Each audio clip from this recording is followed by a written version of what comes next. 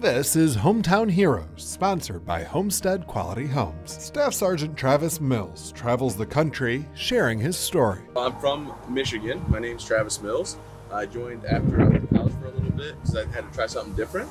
And then wouldn't you know it, I ended up getting injured in Afghanistan, losing both arms and legs. And I go around the country doing motivational speaking.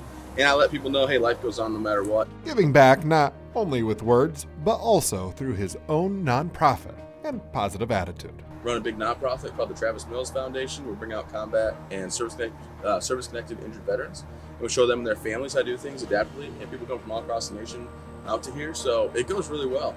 And, just got to live up my slogan of never give up, never quit. I do that every day. And I don't look at myself as injured anymore.